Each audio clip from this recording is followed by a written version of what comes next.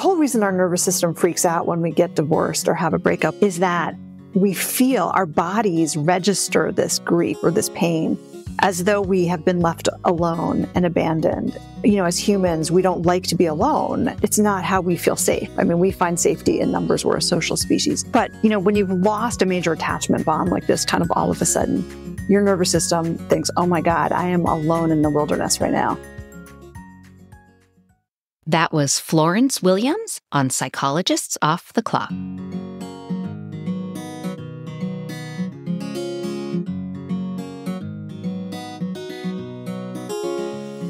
We are four experts in psychology here to bring you cutting-edge and science-based ideas from psychology to help you flourish in your relationships, work, and health. I'm Dr. Debbie Sorensen, a clinical psychologist practicing in Mile High, Denver, Colorado, and author of Act for Burnout, Act Daily Journal, and the Act Daily Card Deck.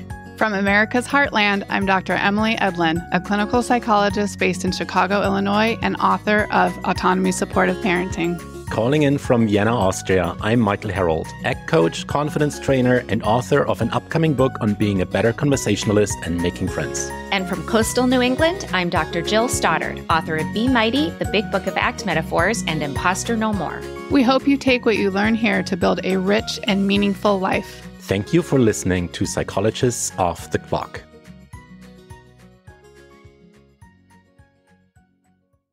I'm here with Debbie to introduce today's episode where I interview Florence Williams on a topic I'm not sure we've really talked about on the podcast before, which is heartbreak. And she tells a story about going through a divorce after 30 years. But of course, many of us have experienced heartbreak at all different stages of our life. So Debbie, what was your reaction to this episode? Oh, it brought back a lot of memories of my own awful experiences of heartbreak. I mean, it's been a while. I've been married for a long time at this point. And so, for me, most of the heartbreak that I experienced, at least romantic heartbreak, was back in my 20s. But I had a few pretty painful experiences with breakups and, being either broken up with or just one of those really complicated situations for whatever reason. It didn't work out. And actually, as I was thinking about what we might talk about in our co-host intro today, Jill, I was remembering she mentioned this just very briefly in the episode, but it really stood out to me, which is about how when we're alone with ourselves in the course of a breakup, how we can get into this place of self-blame and just overthinking. And I really remember a lot of times being stuck in this place with heartbreak where I would perseverate and try to figure out what happened and sort of take it personally as if I was unlovable or something like that, or what's wrong with me. And she talked very briefly about that, but I've heard other people talk about that too, how it can be so hard when you're experiencing a breakup to see that perspective taking on things and to understand that, when you go through an experience like this, often it's not like there's something wrong with you per se, but it can sure feel like that when you're in that moment, and just how painful it is to be in that particular place. Absolutely. And she delves into it more deeply in the book. And another thing she talks about in the book that we didn't have time to get to, and she uses science to explain it. It's what I really loved about this book and about her in the interview is this cool approach where she talks about all the science around rejection and heartbreak and loss and loneliness. And one of the things she talks about in the book is how when we go through a heartbreak, we often act in ways that are really outside of the way that we might normally behave. And like you, Debbie, it was making me have flashbacks. I was thinking about one really hard heartbreak back when I was in college, and just remembering some of the ways that I acted during this heartbreak that were making me have so much cringe and almost shame feelings. And reading the book it was so normalizing and validating and there's something that's going on in my brain and with my neurotransmitters that actually explains why I was acting this way. So I do think it's a really interesting and helpful read to understand it's not your fault, that there's actually biological stuff going on. Yeah, that's so normalizing and validating because I can definitely think of things I'm like, oh, I wish I could go back in time because that's embarrassing. What do they think of me? And yeah, definitely sometimes we're not maybe acting at our best in those moments because we are in pain, and it's bringing out all kinds of thoughts and feelings and behaviors that are not maybe how we typically operate. And for the therapists in our audience, the other thing this reminded me of was a client that I saw a long time ago who came to me when her husband decided that he wanted a divorce, and it was very shocking. And a lot of what we were working on in therapy at the time were some out of the ordinary for her kinds of behaviors, things that were not consistent with the way she would normally act, not consistent with her values. And I was thinking of her as I listened to this episode, and it just made me realize this is a great episode potentially for therapists to share with clients who are going through heartbreak. And like you said, blaming themselves or feeling just out of sorts that they're acting in ways that they don't understand. And, and just what a challenge it can be to manage that.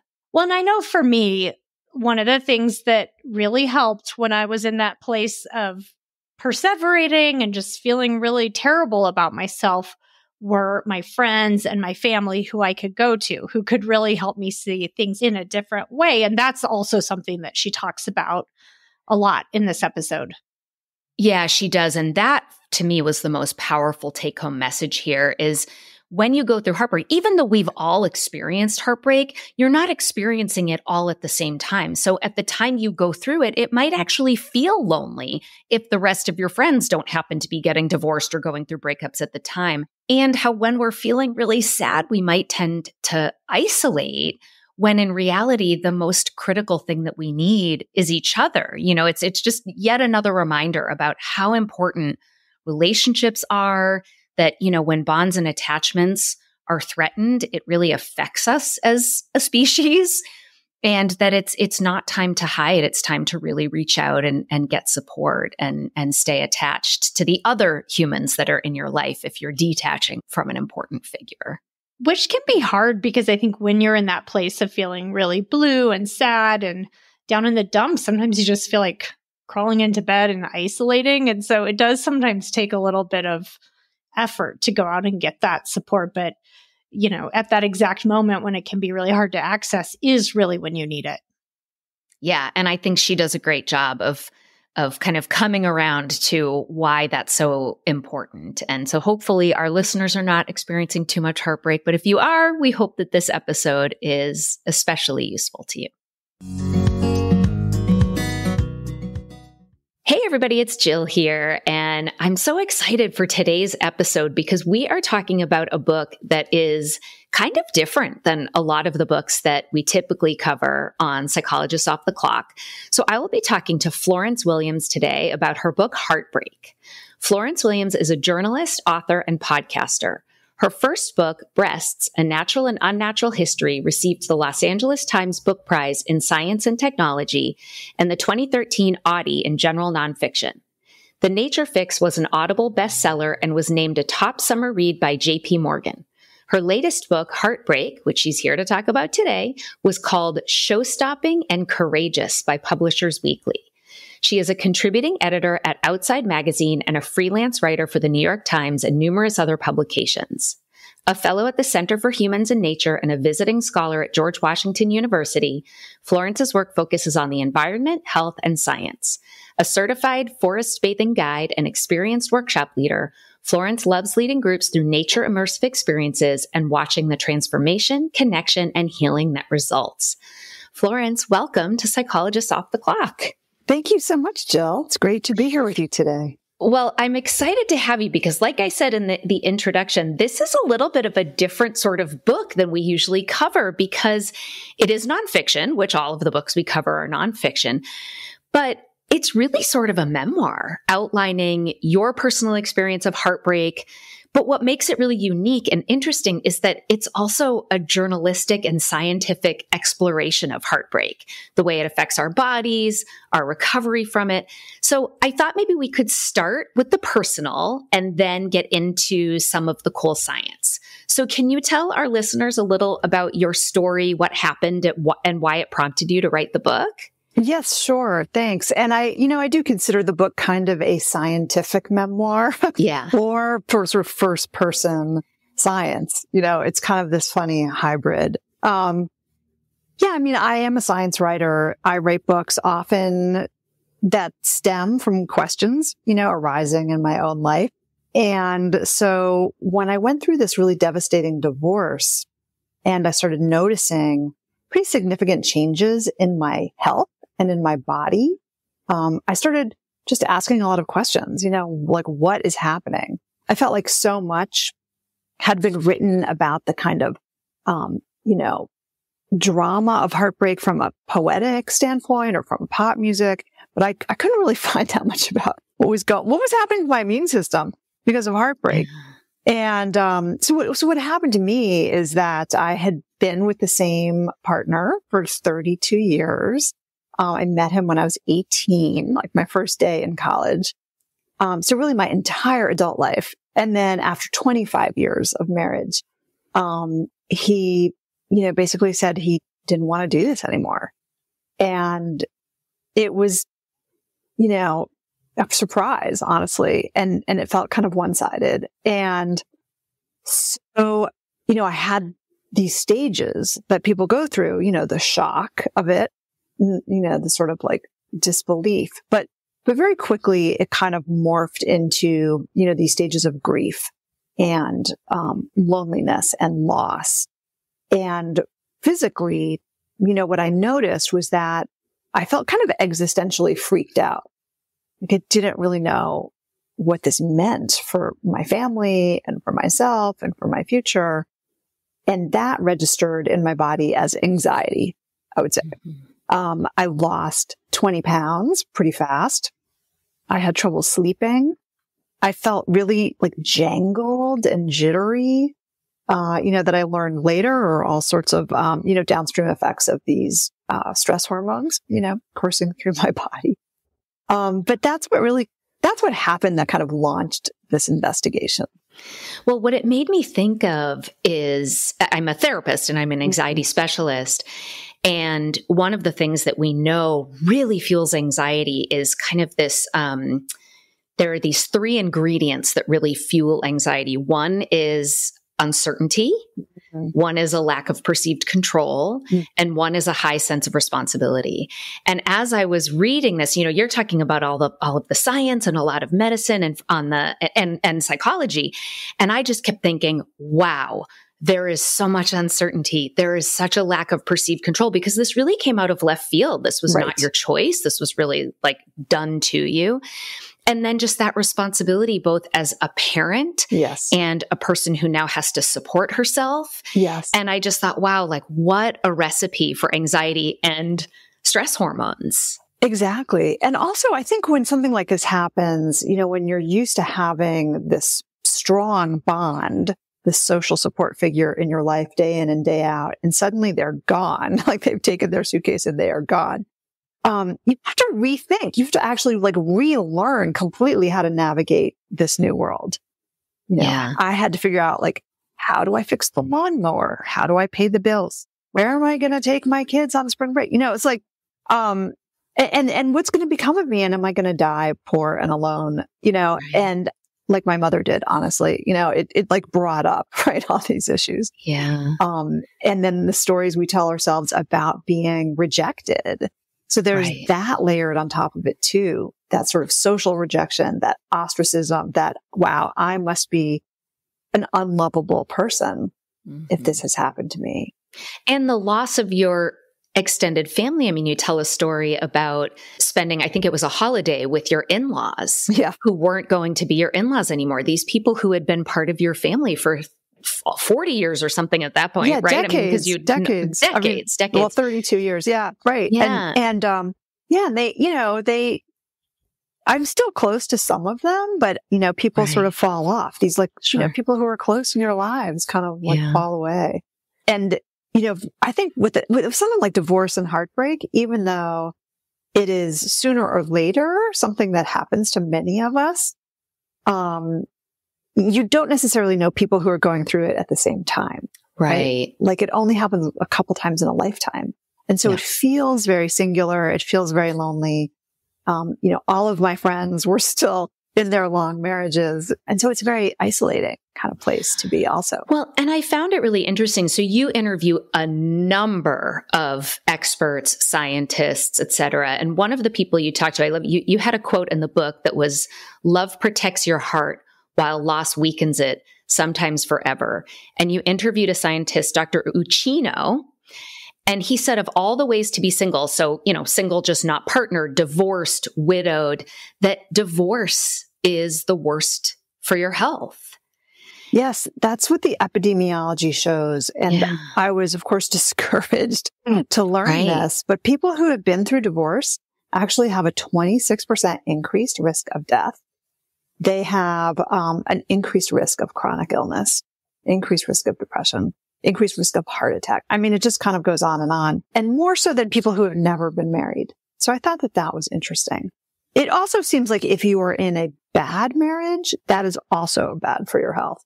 Mm-hmm. At one point I said to him, well, is it better to be divorced than to be in a bad marriage? And I thought for sure he would say, absolutely.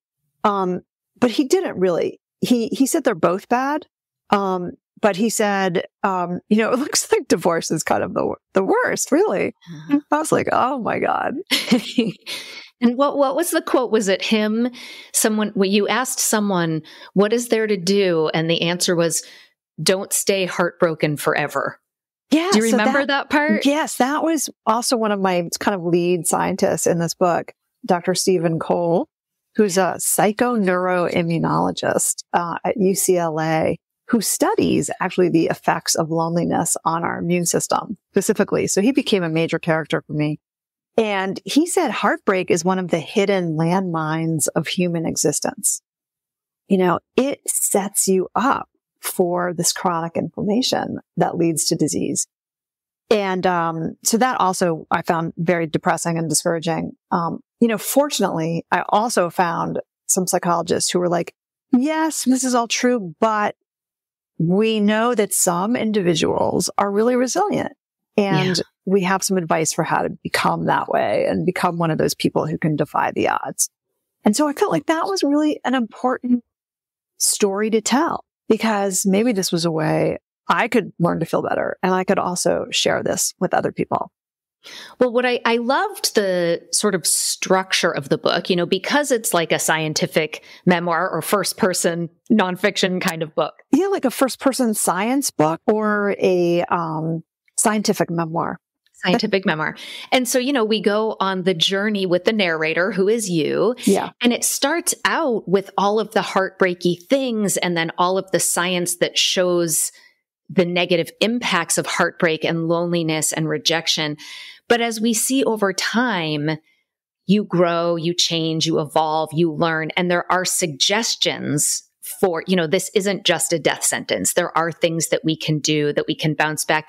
And even just the passage of time, of course, we know is one of the best healers of heartbreak. But before we get to the good stuff, this book is chock full of research studies. And I think you did a gorgeous job of presenting them in a way that is accessible and digestible to people who are not sciencey people. Thank you. As podcasters, we often get an advanced review copy, and my co-host and I all like to have paper because we take all these notes in the margins. But this book was so memoir-y that I just wanted to read it on my Kindle at night. Oh, nice. When I was going to bed at night. And so I had both copies of the books because I needed to take notes, but also I just wanted to read it. And so it really does read like a pleasurable novel type of book. It doesn't read like a textbook. I'm so glad to hear that. Yeah, I really wanted to take my readers on a journey. You did. You absolutely achieved that. And so I thought, there's no way we could go over all of the studies and all of the research. So I thought I would just ask you if there were one or two or three that you found particularly compelling or interesting or heartbreaking that you wanted to share with our listeners.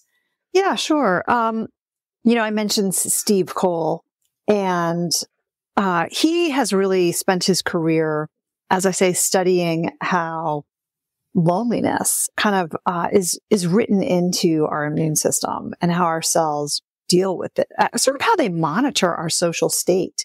And so, some of his studies have been really fascinating. And for example, early in the 90s, he was studying gay men with HIV and found that the men who progressed more quickly to full-blown AIDS, so in other words, men whose T cells were more, vulnerable to the virus, were men who also reported being more socially isolated, or more closeted. So, they had this significant social stress on top of this virus.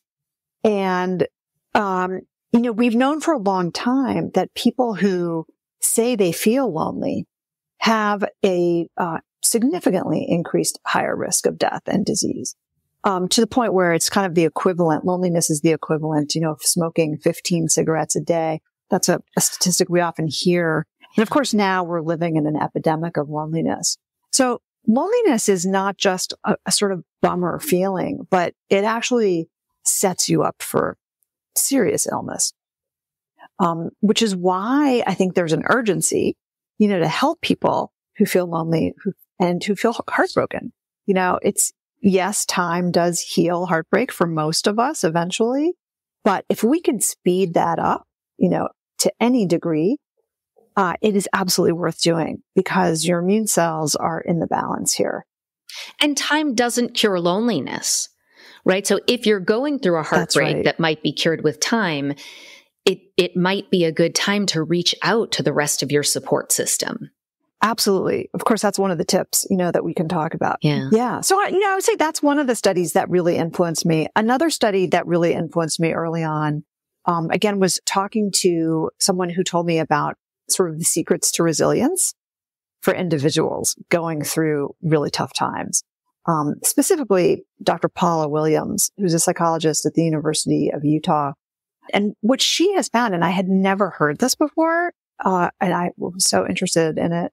She said that she thinks the people who are most resilient are the ones who are in some ways the most sensitive to beauty, who are able to cultivate awe.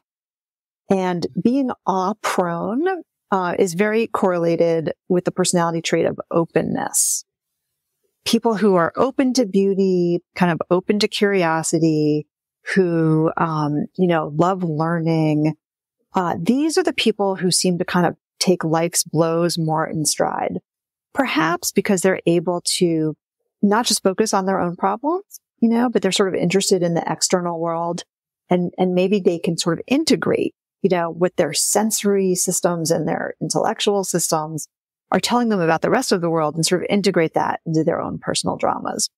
Like seeing a little more of the big picture. See more of the big picture somehow. Or maybe even, I'm not a particularly spiritual person, but it brings to mind kind of a definition of spirituality where it seems like it's, that perspective of being one small cog, being interconnected, but part of something that's much bigger than just us and our experience. The people who are able to tap into that particular response are the ones who recover.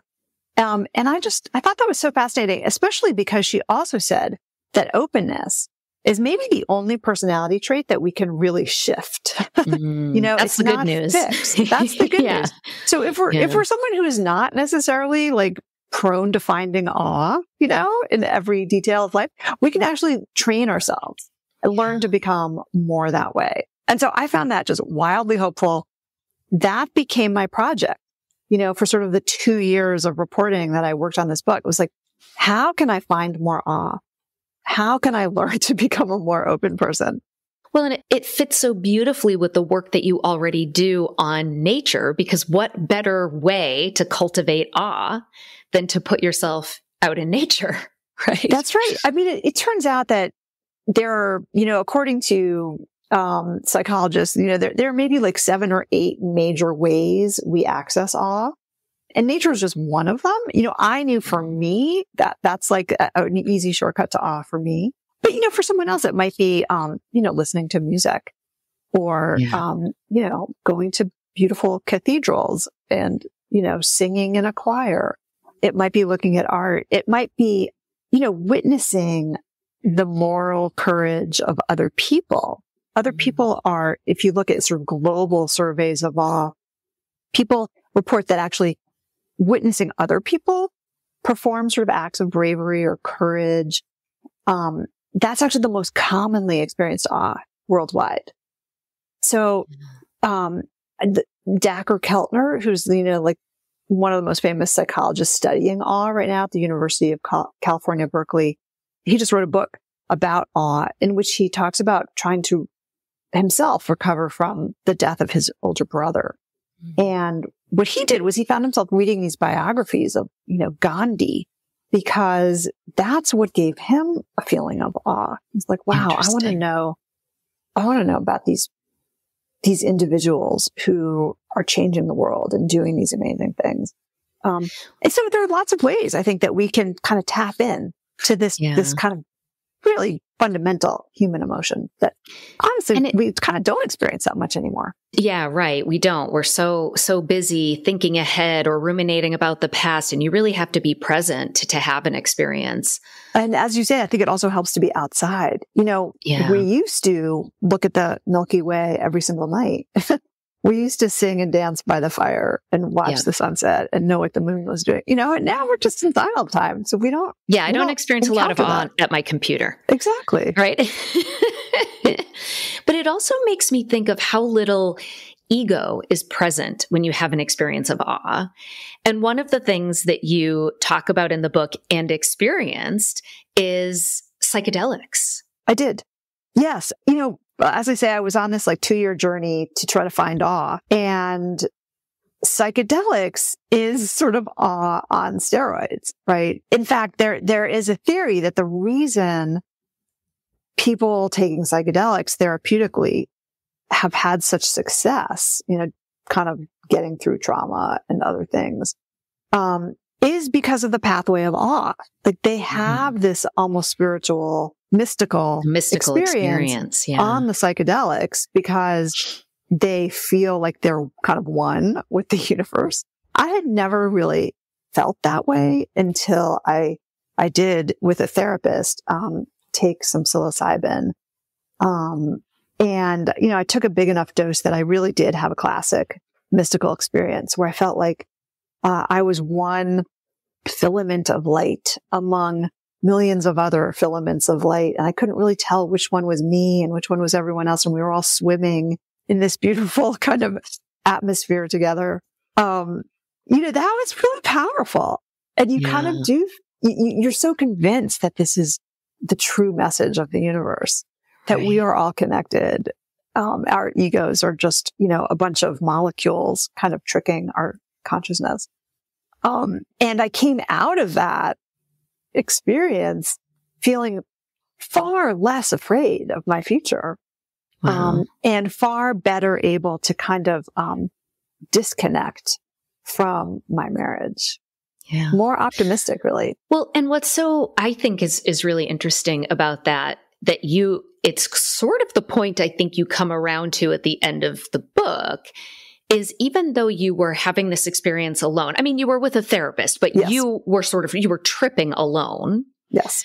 But your experience was about interconnectedness, right? Yes. So a lot of what you talk about in the book is loneliness and rejection and how problematic that is. I also just want to say, we didn't talk about it here, but in the book, it was really interesting to learn the theories and hypotheses that go deeper behind why loneliness is bad for your health and your immune system. So people can read about that in detail. I was like, wow, this is so cool, so fascinating. So I want to come back to this idea of kind of togetherness and community. But before we do that, you wrote the Nature Fix, a whole book on the healing properties of nature. And in this book, Heartbreak, you talk about choosing to go on this very long river journey. And you did that partly with friends and family and partly solo. So I'm curious, what prompted you to take that journey? Like, what was it that you hoped to get from it? Well, after I wrote the Nature Fix, so much of that book looks at the scientific evidence about why we feel better when we're outside. But I only in that book, I only go as far as the 3-day effect, which is this idea that actually 3 days in the wilderness can be really, life altering and fundamentally perspective shifting. And, there's something that's sort of magical that happens after 3 days. But this divorce for me was so traumatic. I was like, you know what? I need a lot more than 3 days. I grew up running rivers in the wilderness with my dad. So I was, relatively skilled and comfortable doing that. I loved the metaphor of rowing my own boat. After having been partnered for 30 years, I had to learn how to be alone and I had to learn how to take care of myself. And so I loved the metaphor of just like paddling my own canoe. And I also wanted to access a sense of bravery and self-confidence because that was really demolished, after this kind of state of rejection, right, that I was in. So those were my intentions. And of course, when you're out there in the wilderness by yourself for 13 days, there's also a lot of time to reflect. There's a lot of time to experience awe and beauty. I wanted to become better at meditating, and I thought it would be helpful, to be out there where there are no distractions, not very many, there's like no environmental human noise, for example. But you'll always have your own brain with you. You always have your own brain, it turns out. It turns out there is that. Yeah. So those were the intentions. And, I worked with Dr. Cole at UCLA to test my immune cells before and after the river trip, as well as at various other time points during the reporting for the book. To sort of see, and I guess my hope was like, okay, 30 days in the wilderness, like I'm going to come out cured. I'm going to be a shiny new person ready to take on the rest of my life. That was my hope and my expectation. And Didn't so happen. what I was going to say, so what lessons, I'm curious, like what lessons did you learn from the river? Because you definitely learned quite a few, but what also, like, what can nature do and not do? Because you also learned that there were limits. That's right. And partially because of that pre and post blood work. Yes. I also think we should mention somewhere, I can't believe it hasn't come up yet, but before we talk about that, because it's, I guess, kind of related to your blood work, but do you want to talk about the diabetes? Oh, yeah. That's like pretty mind-boggling. Yeah, definitely. Maybe 6 months or a year after the split, I was diagnosed with type 1 diabetes, which is an autoimmune disease that's usually diagnosed in children. Fairly unusual to be diagnosed as an adult with that. And I also learned that sometimes other adults going through difficult divorces also get diagnosed with this disease. When my friends heard this, they would say, "Oh my God, I heard that happened to so-and-so." Yeah. And I would talk to so-and-so and, sure enough. And so I remember in the book, you say, is divorce diabetes a thing? Right, and like, sure enough, it turns out divorce diabetes is kind of a thing. I mean, it's really impossible to say, with an N of one, whether this is a cause and effect. Sure. But according to the experts I spoke to at Stanford University, these autoimmune diseases are often triggered by a traumatic event. In my case, it was type 1 diabetes. There was definitely a lot of weird inflammation going on in my body. And I felt this intense urgency to try to get better because I didn't want to get worse. I didn't want lots more autoimmune diseases coming online because once you get one, you're more likely to get more. Mm-hmm. I just wanted my body to really heal. And so, that was a major urgency in driving the reporting in the book. Yeah. And it's something you can at least try to control in an otherwise uncontrollable situation, right? You can't control the divorce and this decision your husband has made, but maybe you can try to take control of the impacts that it's having. Right. Although, it's hard to know how to do that, right? Modern medicine doesn't know how to reverse autoimmune disease. We know how to help calm the nervous system but still there's a lot of new science there. And, so this was, I thought, very interesting path to try to discover. So then tell us what you did and didn't, what you did learn from the river, and kind of what those, where you learned the limits were. When I got off the river, first of all, I would say I didn't feel like a shiny new person. In fact, being alone in the wilderness is kind of a stressful environment because you have to really watch your back. You have to watch everything you do. You have to be hypervigilant to survive out there. Like, you cannot get hurt when you're alone. Right. You can't tie your boat in wrong and have it go down the river without you and your entire water supply. You can't, you just can't screw up, really. You can't hurt yourself, all this stuff. So, it's funny. I mean, the whole reason our nervous system freaks out when we get divorced or have a breakup like this is that we feel our bodies register this grief or this pain as though we have been left alone and abandoned on the savannah. As humans, we don't like to be alone. It's not how we feel safe. I mean, we find safety in numbers. We're a social species. Obviously, in modern life, lots of people live alone and they are fine, but that's also because they have a social support network. They feel safe. But, when you've lost a major attachment bond like this, kind of all of a sudden, your nervous system thinks, oh my God, I am alone in the wilderness right now. And so it was kind of ironic that my way of trying to solve that was to literally go into the wilderness alone. And when we got the blood work back, it was like, yeah, your blood still looks like the blood of a lonely person. That is the quote that Dr. Cole told me. My inflammation markers were still high, as though my body were still preparing for attack. It was like preparing to be bitten by a predator or whatever.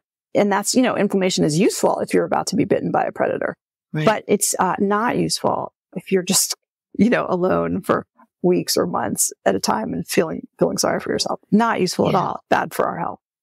Right. So while I do feel like I got some things out of the river trip, I did learn how to meditate. That was helpful. I did do some deep thinking, but the problem with deep thinking when you're by yourself is it's also pretty easy to spiral into a lot of negative thoughts, as I discovered. My therapist had actually given me some homework on the trip, and she said, why don't you do some journaling about, your role in what went wrong in the marriage? It's a totally reasonable thing to ask. But, I ended up going down this very deep, dark rabbit hole all by myself, where I was like, oh my God, I am so flawed. I have this wrong with me and I have that wrong with me and I didn't do this well and I didn't do that well. And wow, no wonder he left me and nobody is ever going to love me again. And there was no one there to say, oh, you're overdoing it a bit, or that's not realistic. These stories that you're telling yourself are not real. And in fact, when I got back, a friend of mine who's also a therapist said, yeah, you're not supposed to go to those dark places without support. Right. And I was like, oh, shoot, I did it wrong. Yeah. So I just find this so interesting because when you think about, like you said, the metaphor, and I need to learn how to paddle my own boat. I need to learn how to do things for myself. I want to feel courageous and strong. And those intentions all make so much sense. Mm-hmm. And doing all these really hard things alone, and especially processing everything that's happened alone, turns out isn't actually what we need as humans. Right. The whole self-reliance thing is so over-determined in our culture. In our culture, yes. Maybe it's good to have some help and support from community. Well, in thinking evolutionarily, we don't have the fangs and the claws and the running at high speeds, right? Early humans who hunted and gathered and traveled together had a survival advantage. If you got kicked out of your tribe, you were literally dead. You were literally dead. Yeah. And yet culturally, we have this independence thing that doesn't actually make sense medically, or when you look at the science that you dug into. That's right. Yeah. What our cells really want is to feel safe. Yeah. How do we feel safe? We feel safe when we support each other. Mm-hmm. Yeah. And I think you even had some research in there by Sue Carter about oxytocin. right? The tend and befriend, the bonding and love hormone. And, it all points to how necessary we are to each other. And so then it makes sense that divorce would be so impactful and that we need our people to be able to bounce back from that. And going back to the psychedelics experience, that you had this experience of being a part of all of the other people, even though it was something you were doing alone. Exactly. Yeah. It's so comforting and beautiful. Yeah. But I do think you raise some interesting observations about why I think men and women sometimes have a different time recovering from divorce. Women do tend to be better at that tend and befriend. Mm-hmm. We reach out to our girlfriends, we support each other, we talk, and we kind of process. And it looks like women do actually recover from divorce better than men do. A lot of men tend to kind of stuff it and stuff their emotions and not talk about it, not seek help. They tend to have more trouble with substance abuse and with kind of destructive lifestyle behaviors after divorce. Again, I think that this kind of data is really worth bringing forward and mentioning. Places like the UK now have a minister of loneliness. And this is someone who understands this, and is trying to kind of engineer like social programs, what they call social prescriptions, to help people who are lonely get out of their houses. They have these men's sheds. I loved that. Yeah. Talk about the men's sheds. Those are so cute. These kind of old, lonely divorce guys or retired guys or, men who feel a little bit isolated. They can go to these basically kind of converted garages and work with power tools, and make bird cages and, like whatever it is, and hang out, and like work side by side. And eventually they'll have a cup of tea, and there's this kind of sideways way that they'll start talking to each other.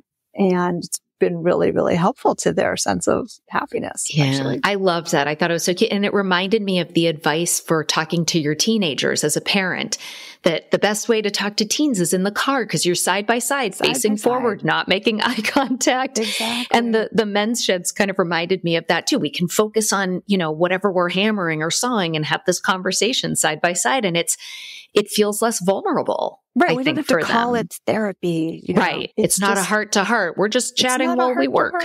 We're just hanging out, having a cup of tea.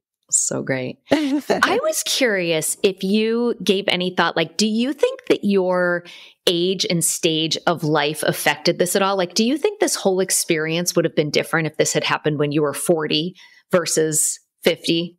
It's hard to know because I've only really been heartbroken once when I was 50.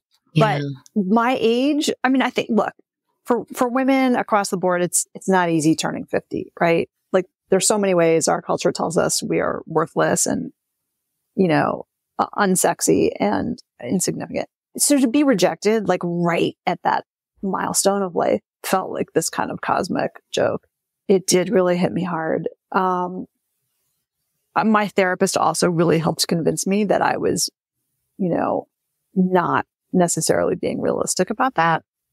She's like, plenty of women over 50 fall in love again.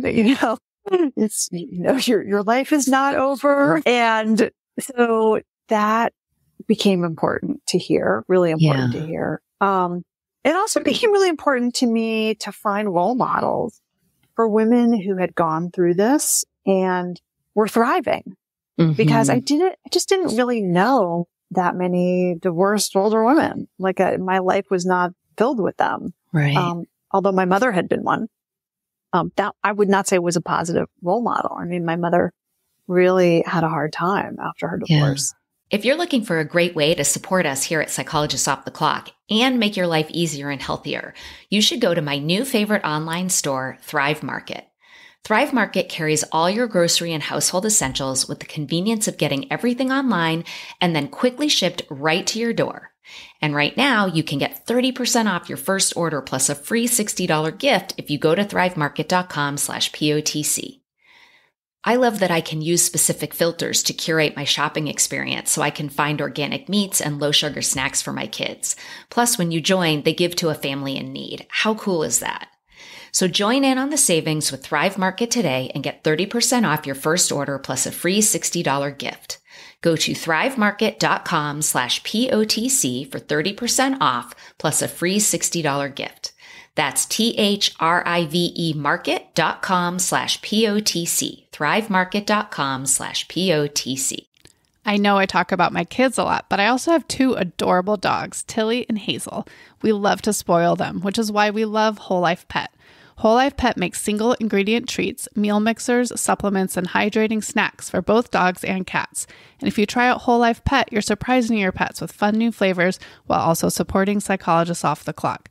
Visit wholelifepet.com and use promo code POTC to get 25% off your first order with free shipping over $50. When I open the Tuscan Blend Bistro Bowl meal mixer to add to Tilly and Hazel's food, they start wildly sniffing and can't wait to dig in. The best part is Whole Life Pet uses a freeze-dried process that locks in nutrients and freshness, and they never add chemicals, additives, preservatives, or anything artificial. Visit wholelifepet.com and use promo code POTC to get 25% off your first order with free shipping over $50. If you're unsure about what to try, you can fill out their short questionnaire by clicking the red Start Today button on the home page. It will ask you a few questions and make custom product recommendations for your pets. Visit wholelifepet.com and use promo code POTC to get 25% off today. So that was helpful to me to kind of seek out, these like super women. Yeah, I love that. And I think that's an important message. Yeah. It's such an interesting time. So I'm about the same age as you. And so I was just thinking about this, I turned 50, last year, technically now I'm right on the verge of 51, and thinking this is a time in my life where I feel really strong and, kind of more confident, like that time where you start to give zero F's about things, you don't care what other people think anymore. And simultaneously, exactly what you said, we also get all these cultural messages about our lack of worth at this stage. And I certainly notice that even though I feel like I look better than I ever have, men don't look at me because I'm 50, and that what an interesting I could really see the path going in a number of different ways, having this happen at this particular stage of life. So I was just curious if you had thought about that. And I also thought it was really interesting, if I'm remembering correctly, that the thing they call broken heart syndrome, I think is the technical term, Takotsubo. How do you pronounce it? Takotsubo cardiomyopathy. So that 80% of those cases are in postmenopausal women. So that there's something going on with estrogen deprivation, most likely. Yes. Oh, and yet another problem chalked up to estrogen deprivation. Yeah. There's something about the estrogen that seems to protect our heart from, what happens in broken heart syndrome is, it's not like a blockage of an artery, which is sort of a classic heart attack. Yeah. It's more that your left ventricle gets kind of stunned by stress hormones after a traumatic or shock or emotional event. Yes, it often happens, after someone has died in your life or even after a pet has died, for example. And there's something about the estrogen that does seem to kind of protect the heart cells, from this shock of, norepinephrine or, whatever it is that's causing those muscles to misfire in your heart. Yeah. It's so interesting. Yeah. So I'm curious. So based on all of the things that you learned, for anyone else, listeners out there who are navigating a painful or unwanted loss or even transition, what do you recommend? So based on what you learned personally, and then also through the science, I'm sure people are going to start coming to you now as the heartbreak expert, right? Yes. I just got done, Florence. What do I do? It's okay. I'll take it. I tend to give people advice in sort of three big buckets. Mm-hmm. And the first one is to find some calm because we're in fight or flight. And that's what's kind of really aggravating our immune cells. So however it is that you can find calm, and it may be through meditation or breathing or, being in nature, for me. But really important to prioritize doing some of that kind of self-care work. Mm-hmm. But the second piece is connection. So first is calm, then connection. again, finding people who have been through this, finding role models. You may need to break out of your normal friend group because you want advice from people who have been through it. But being vulnerable, being honest about your emotions, really feeling your emotions, then I think can help connect you in a more authentic way with people around you who can help. And then the final piece is this kind of meaning making. Like what lessons can you take away from this moving forward? How can you help others? You know, what is going to be your purpose now? I mean, we know that that's key to what you in the field call post-traumatic growth. You know, it's how can we make this not just about ourselves, but what can we learn going forward to help others? And I think that those seem to be kind of the three major buckets for getting through this. I love it. I love it. And so you're still doing part of your job as you what was it, a certified forest bathing guide and workshop leader, and you lead groups through nature immersive experiences that lead to transformation and connection and healing. And so what if somebody was interested in trying something like that? Like, how do they even begin to find that kind of, if they're going through something difficult and they think that this might be a way they'd like to make that part of their healing journey? Any specific recommendations there? Well, you know, I do think sometimes these women's retreats can be really helpful for people. You know, I lead them in the wilderness and I call them nature fix retreats or journey into awe retreats.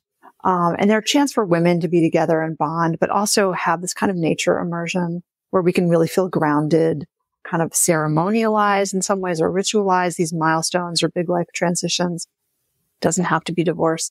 I am really now a fan of forest bathing and nature immersion. As you mentioned, I got licensed to be a so-called forest therapy or forest bathing guide. A lot of arboretums and botanical gardens, museums are sponsoring some of these experiences, and they're typically like a 3-hour experience. You know, you might want to look into this in your area and try it out. You know, it's like, I don't know, sometimes $30-$40 or something for the afternoon.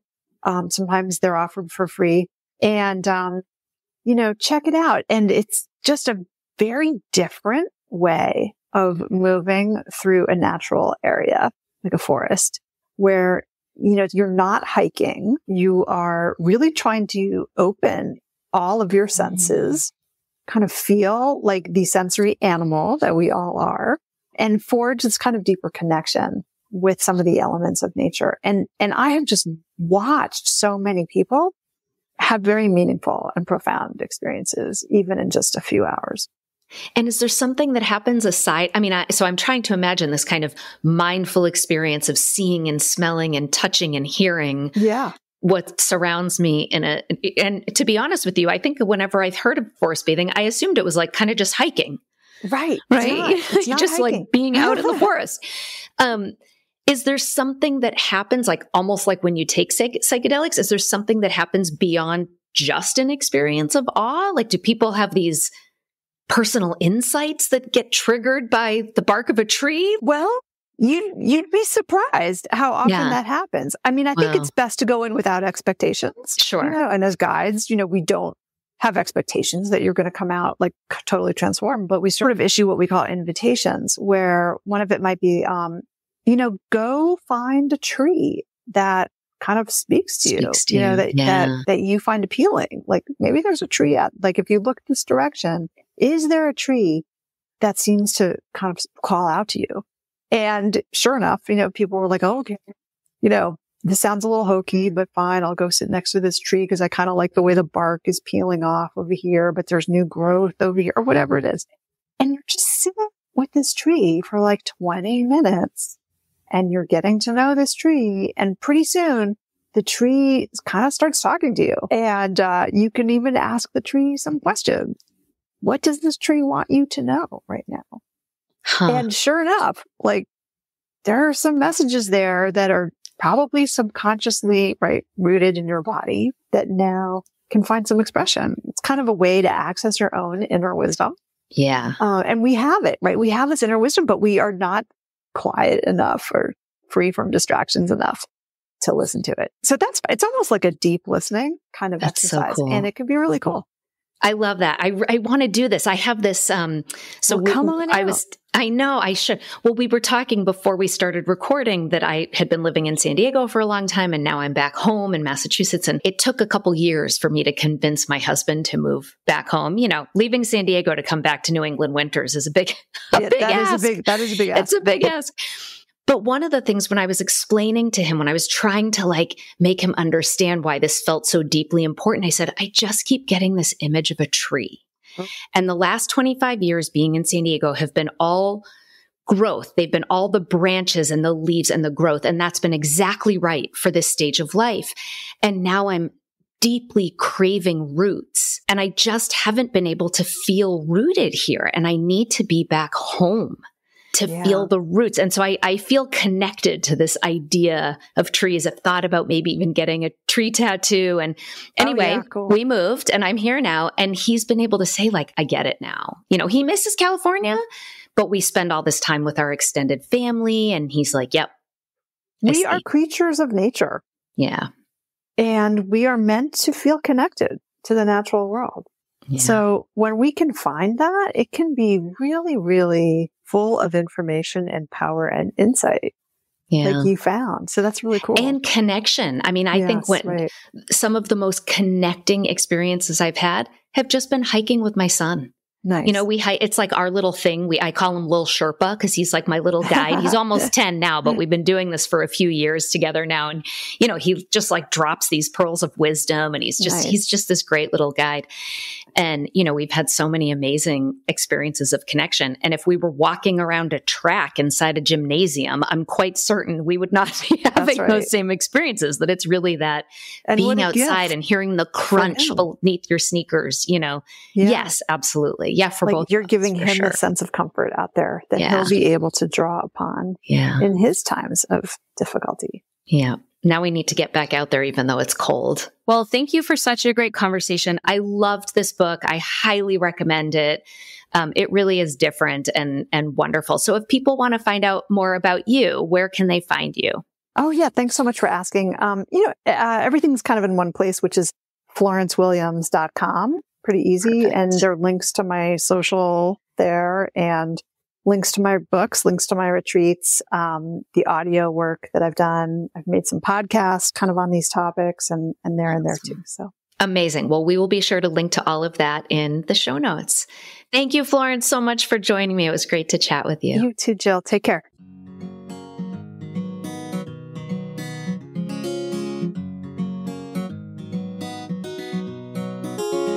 Thank you for listening to Psychologists Off the Clock. If you enjoy our podcast, you can help us out by leaving a review or contributing on Patreon. You can get more psychology tips by subscribing to our newsletter and connecting with us on social media. We'd like to thank our podcast production manager, Jadine Stout-Williams. This podcast is for informational and entertainment purposes only and is not meant to be a substitute for mental health treatment. If you're looking for mental health treatment, please visit the resources page of our website, offtheclockpsych.com.